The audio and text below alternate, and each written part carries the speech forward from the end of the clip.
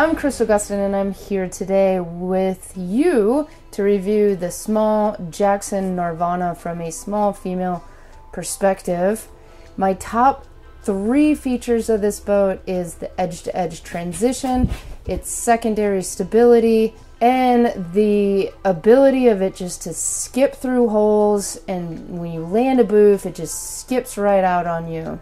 My least favorite things of this is, one, it's just an aesthetics thing, but when you look down the bow of the boat, it just looks big. There's a couple things about the outfitting that I think could be improved. And when I first got into this boat, when I would surf, it would lock into an edge, and it took me a little bit to figure out how to unlock that. But that's really not a negative of the boat, it was a negative of the boater.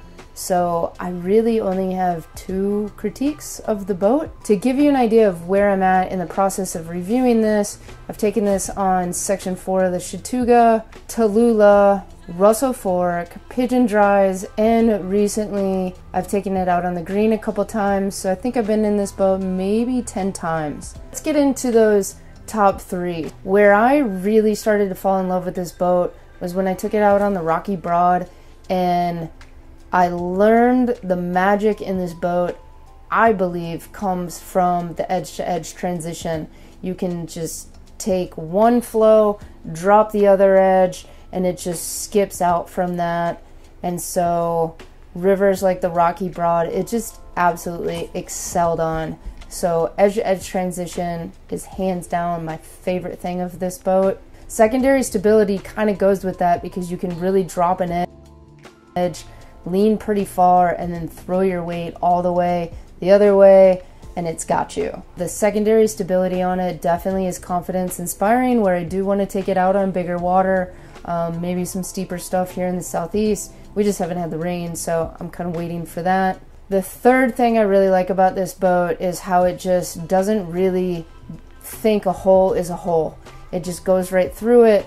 It skips, it doesn't want to sink, it doesn't want to keep you in there, and from a small person that doesn't weigh that much, that's huge to not be intimidated by a hole and know that you're actually going to have fun skipping out of that hole. So some of the things that I didn't necessarily care for is, it's dumb, honestly. It just looks big. If you look down from the top of the boat at the bow, it just looks big.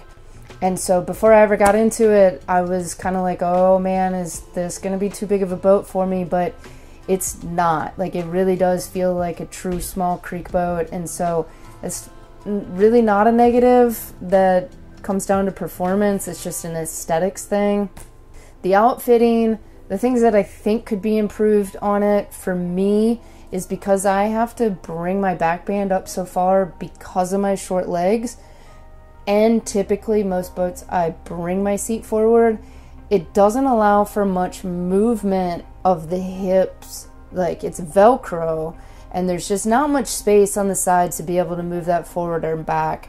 So I wish that there was a little bit more real estate on that hip so that I could have a little more play on it. But again, it's minor, like my hips are locked in.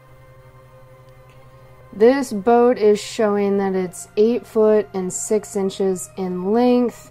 It's got 80 gallons and it weighs 43 pounds. If you want to learn any more, just go check out the Jackson Kayak website. What's the weight and how does this carry? I think Jackson excels and tries really hard to keep the weight of their boats down, and you can feel that in this boat compared to, say, picking up a Dagger. We all know Dagger boats way more because of their pretty plush outfitting.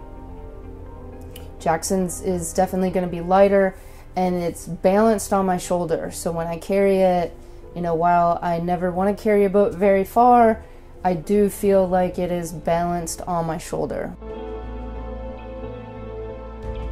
Rolling is super easy in this boat. I don't think you're going to have an issue rolling this at all. Outfitting, so I kind of talked about the negatives that I see in the outfitting. No, I want to talk about the positives because there are plenty of positives. I do like the string system. It's just easy to get in and out of. I really appreciate the higher knee position in this boat. It's fairly aggressive. It's not crazy aggressive, but to me it's kind of the sweet spot. So I don't like low knees in a kayak because I just don't feel like I have the control with my lower half that I really want. And I'm really grateful that Jackson nailed the knee position on this. To ferry the boat, so once I'm in an eddy and ferrying the boat, a test that I like to do is how quickly can I get it from 0 to 60 is what I say. So I'm in an eddy and I have no speed and I'm getting that bow into the current and going where I need to go. And at first I had to learn with such a high rocker profile that I needed to get my nose out there a little bit further than what I was used to really get that boat to go where I wanted it to go. Getting in and out of eddies is really easy for this boat. It's almost as fun as my small antics, and that's saying a lot considering this is a much larger boat than that. You can just drop an edge and you're there, and then getting out, you know, it doesn't feel sluggish getting out of the eddy, and that's something that's really important for me, and when I test boats out, that's what I'm looking for. So I'm really pleased with that. Surfing this boat, once I figured out how to unlock the edge, if I did lock in an edge, it's super fun. I mean, it's a creek boat, so, you know, it's not your little play boat or your half slice or full slice, but it's a lot of fun for a creek boat to surf. I don't really have any issues moving that bow around, and front surfing and even spinning on a wave is actually pretty easy in this boat.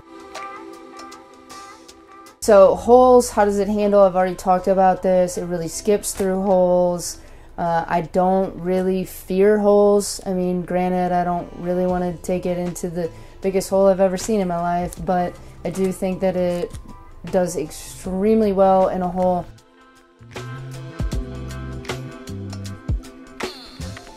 Boofing here in the Southeast, man, that is one of my most favorite things to do in a kayak, and this thing is shocking how easy that I can crank out a big boof. Again, I'm gonna kind of compare it to the antics because that's what I primarily creek in, and this thing is almost as easy to boof as my antics. Granted, that's not a fair comparison because in the antics as a half slice, I can kind of lean back and load up that stern and really crank out a big boof. I obviously can't do that in a full creek boat, but I do feel like I can get a monster stroke in and just launch that boat. And I mean, there's not a whole lot more fun to be had than boofing a kayak out here in the Southeast. Let's talk about in whitewater. How does this boat handle? I really enjoy it. I don't feel like the boat drives me at all. I feel like I can drive the boat once I'm in the rapid. You know, if I want to go to the left, I'm going to the left. Look where you want to go.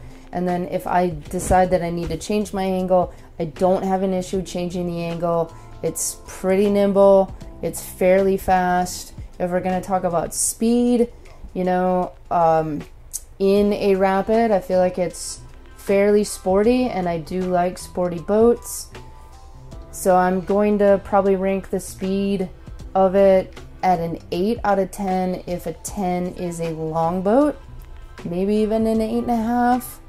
And then in flat water, I'm probably going to rank it around the 8, 8.5 as well. It doesn't feel slow, but it's definitely not going to be, you know, long boat speed. Final thoughts of this kayak. You know, when I first got into it, I'm going to be honest, I was not, you know, thinking that this was the greatest boat that has ever been created. But with saying that and getting into the boat more than just a handful of times, I'm really, really falling in love with this kayak. The edge-to-edge transition on it is amazing. The stability is great. I'm really excited to run it on some bigger things. You know, if I can imagine taking it out west on bigger water, I think it would excel out on big water as well. But maybe some of you out west that have this kayak can chime in on that and let me know, you know, do you have the same thoughts as I do out on bigger water?